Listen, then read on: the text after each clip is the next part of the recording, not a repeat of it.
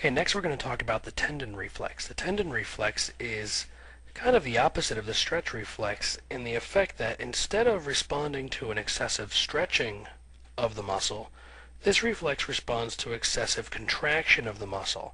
And instead of resulting in a contraction, it results in a relaxation. So this is an inhibitory reflex. The example that I have here for you is the quadricep muscle again. And this time, the main part of the reflex is the dotted line because it's an inhibitory reflex. So this dotted line is the motor neuron of the tendon reflex. This reflex is polysynaptic and it is also ipsilateral, much like the stretch reflex, which is also ipsilateral because it's affecting the same muscle that was stimulated. So let's start with the sensory. The blue neuron here is the sensory neuron, and we can see that in the musculotendinous junction of the quadricep muscle we have all of these sensory receptors. In the tendon reflex, the sensory receptor is called a tendon organ, and it is stimulated by excessive quick contraction of a muscle. When the muscle contracts quickly and excessively, it'll stimulate these sensory receptors, which will generate a graded potential and then ultimately an action potential along the sensory neuron. It's going to follow a typical reflex arc. There'll be a sensory receptor, a sensory neuron, an integrating center, a motor neuron, and an effector. All of the typical 5 components of a reflex arc. So we followed the sensory impulse back to the mixed spinal nerve, in through the dorsal root ganglion, because all sensory impulses travel through the dorsal root of the spinal nerve, in the dorsal root, into the dorsal horn of gray matter, and then the main reflex arc will come on this branch here and synapse with an interneuron. Now, because it has to synapse with an interneuron, it is polysynaptic because it's going to require more than one synapse to complete the reflex arc. So here is the first synapse. This is a synapse between the sensory neuron and an inhibitory interneuron. This interneuron will have an impulse generated that comes to a synapse with the motor neuron for the same muscle.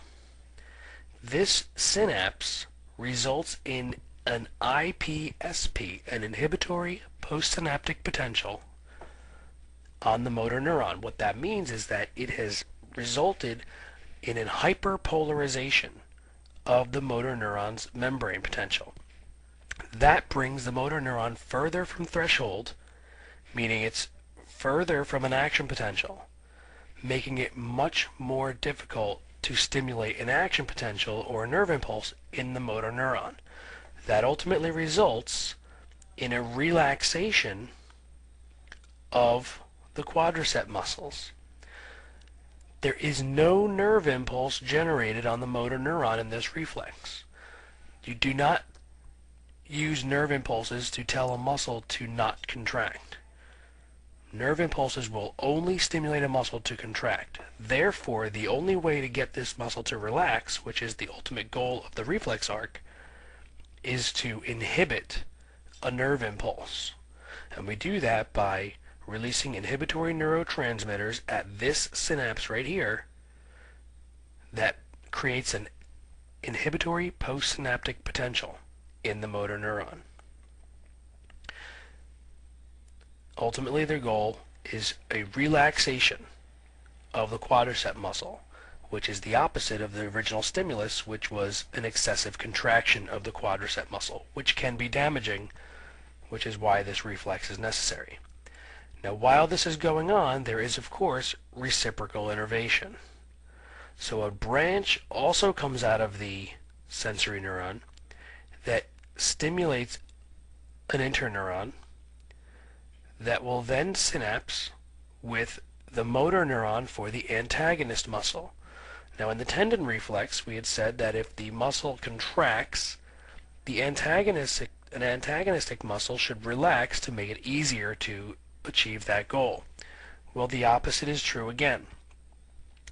The reciprocal innervation causes the antagonist muscle in this case, which is the hamstring muscles here.